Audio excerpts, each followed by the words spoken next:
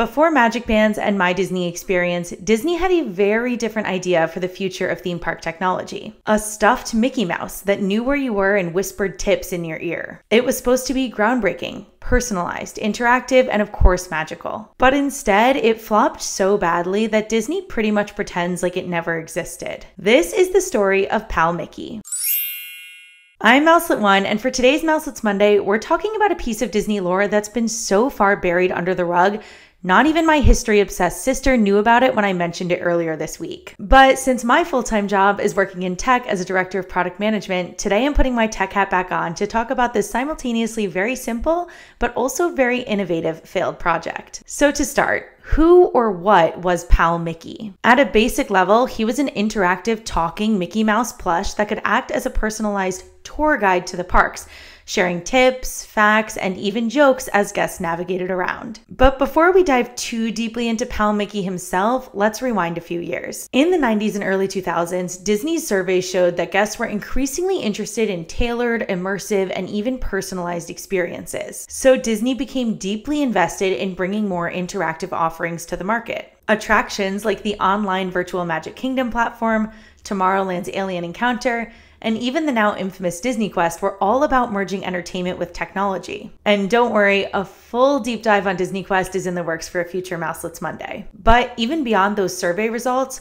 words like AI and robotics were buzzwords in the tech industry. Sony had just released their robot dog, which made headlines around the world, and Disney wanted to keep up. So they began testing interactive AI-based toys that could sense, react, and ultimately guide guests. And it's because of those initiatives that Disney's research and development department created an animatronic genie backpack. Aladdin had released in 1992 and was an immediate smash hit, so the genie was very relevant and very popular at the time. And as a fourth wall breaking character, he was seen as the ideal personality for a tour guide. Interestingly, we sort of saw the same concept resurrected years later with Disney Genie and Disney Genie Plus, but I digress. So this backpack.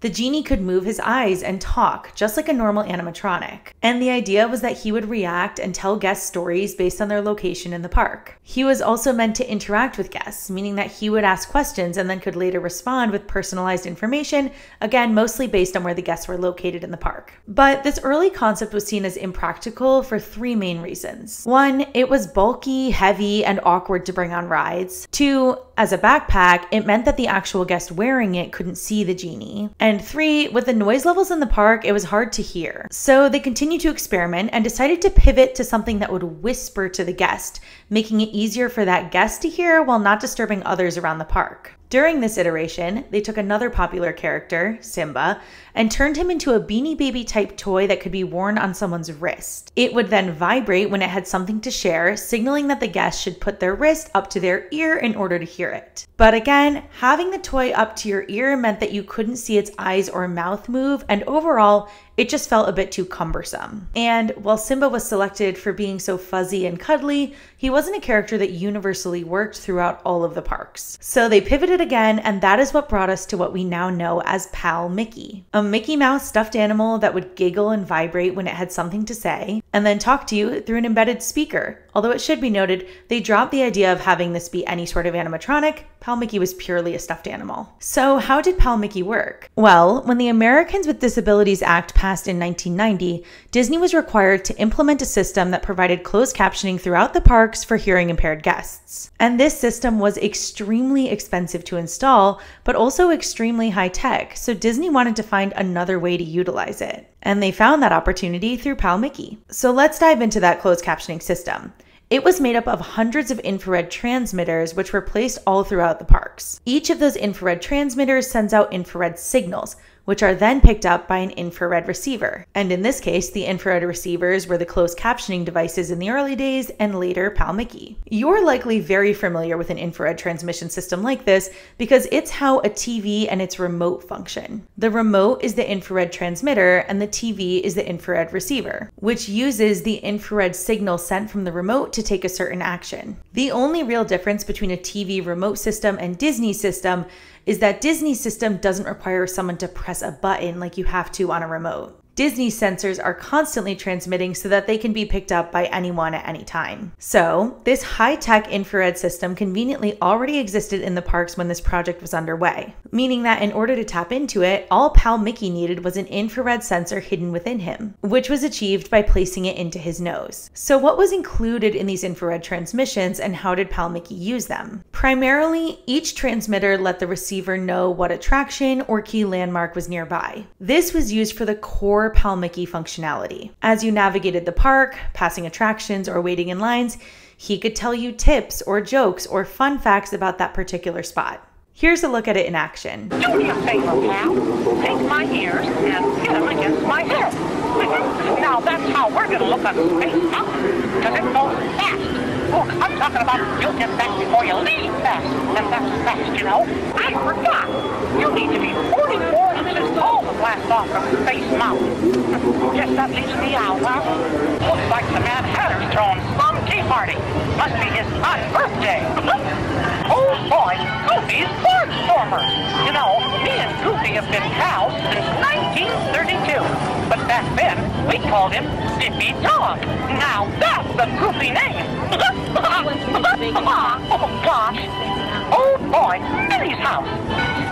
Say, smells like she's got something baking in the oven. Let's go see. Wanna? Everything that Pal Mickey actually said was pre-scripted and stored on a memory device within the plush, and each phrase was then triggered by the particular code received from that particular infrared transmitter. But Pal Mickey was able to give some more advanced tips as well. Some of the infrared transmitters provided information about what was happening nearby, like an upcoming parade or notably short line. And others had time-based information, like when a show would be starting. And so Pal Mickey was able to use this information in order to act like a semi-tour guide through the parks, providing his guests with knowledge about when parades and shows and character meet and greets would be happening. Now, of course, without the infrared sensors, Pal Mickey was basically useless, meaning he wasn't particularly fun for guests to use at home. So they added in a few features that you could use anywhere and were triggered by buttons in his hands and belly, such as simple games like Simon Says and Trivia, or particular generic jokes and fun facts. That sort of tickled. Okay, so which game do you want to play? If you want to play That Isn't Here, squeeze my left hand. To play Mickey Says, squeeze my tummy. And to play Fast Friends, squeeze my right hand.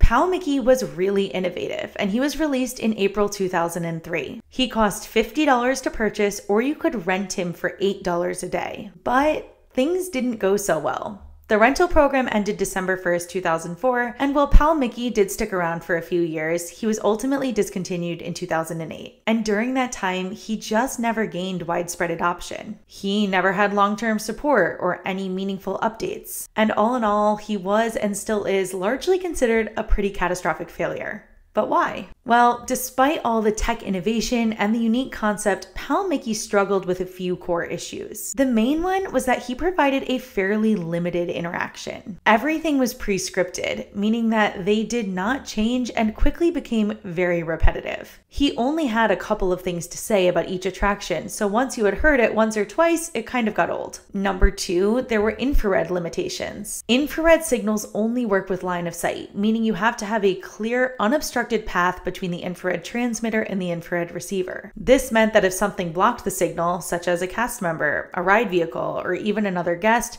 Pal Mickey would not trigger, and that led to a lot of perceived technical difficulties. Number three was battery and durability issues. Pal Mickey was a toy in the early 2000s that required batteries, and since he was always sensing, those batteries ran out fairly quickly. He also just was generally prone to wear and tear being dragged around a theme park, particularly when he was offered as a rental product. And in general, people just thought it was kind of gross to be renting a stuffed animal that had been used by hundreds of other people. And lastly, the practicality aspect. Simply not everyone wanted to have to carry around a fairly large Mickey plush all day. And by the time 2008 rolled around, when Pal Mickey was officially discontinued, the Disney parks were struggling. Fast passes were still paper and required guests to run around the parks. Dining reservations were made over the phone with no confirmation receipt. Wait times were long and guest satisfaction scores were low. And the old, unchanging Pal Mickey was not going to be the answer to these problems. Disney knew that they needed something much bigger, something that tapped into newly developed smartphone technology. something that was truly personalized, something that could constantly change and evolve. And so they abandoned Pal Mickey and the stuffed animal concept altogether, and instead pivoted to what later became MagicBands, the My Disney Experience app, and their proprietary X-Connect system. If you want to learn more, we have a full deep dive on that project, which covers its full creation and how Disney still uses it today to track all guests, including you, as they navigate the parks. But at that time, it meant that Disney said goodbye to our friend Pal Mickey. But while he was removed from the shelves, the infrared transmitters remained, and many still remain today. Which means that in the last couple of years, people have brought their Pal Mickeys into the parks, and he does still sort of work. Although remember, the script was stored within Pal Mickey himself and could not be changed.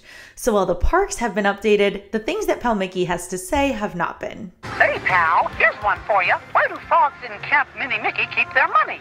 Why, in riverbanks. What's that you say? Frogs don't have money? Why, sure they do. They have greenbacks.